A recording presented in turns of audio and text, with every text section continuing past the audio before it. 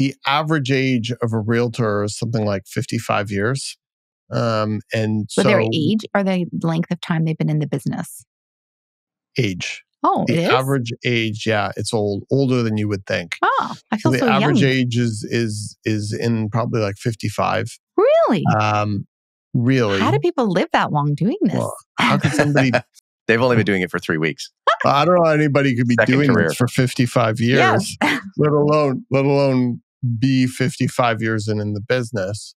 So when you have an industry that is changing and evolving so quickly with technology, without being an ageist, being older myself, it's very hard to keep up with all of the changes in technology. And so I know for myself who I'm calling with technological questions and issues and Who are you all calling? the time. Pretty much everybody on the team younger than me, which is everybody on the team. I can be on a Zoom call with Jerome, and Jerome used to be in tech.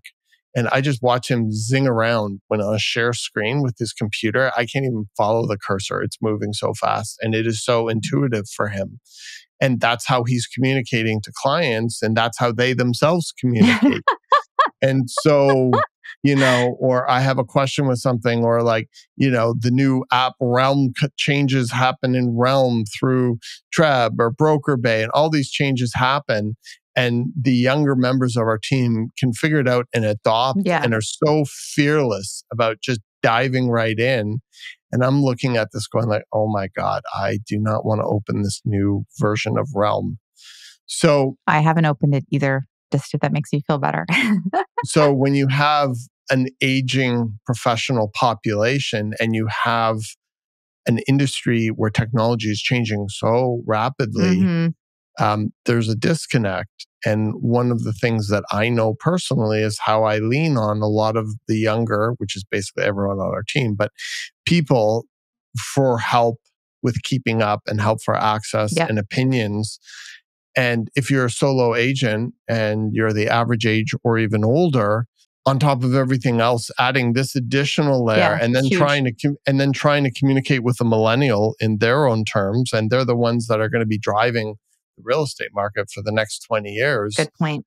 It's all out of sync. And so having the ability to have such a wide demographic on a team really helps with the ability to keep up with all the changes that are happening on the tech side of our industry on a day-to-day basis. It's amazing. And so I think that's another important thing to be thinking about. Yeah.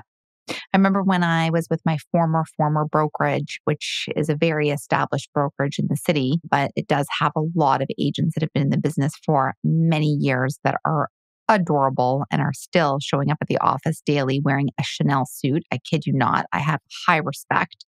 And the fact they're still crushing it just blows my mind, but very challenged with technology.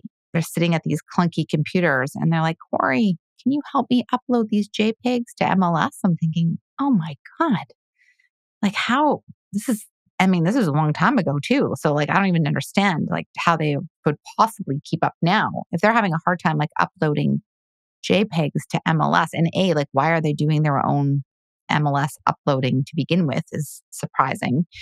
I remember thinking, oh my God, like how are they ever going to be able to thrive in this business in 5 years or 10 years? And service their clients. And 20 years and service their clients. And I think that's a really good point. I don't think it's really discussed enough. So love that for sure.